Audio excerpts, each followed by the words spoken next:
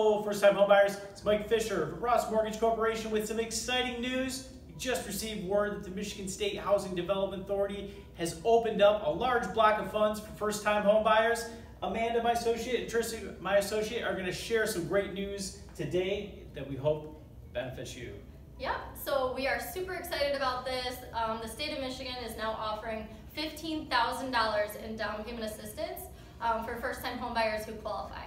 So there are some qualifications.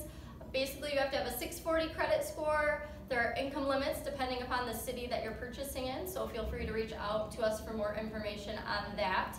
And only certain zip codes are eligible. There's 61 zip codes in the state of Michigan that are eligible for the program, and you can use the $15,000 and combine it with any type of financing to include conventional, FHA, rural development, or VA.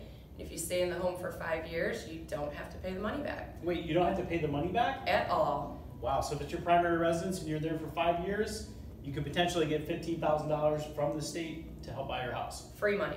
Great. There's only $20 million available for this program, so it's first come, first serve.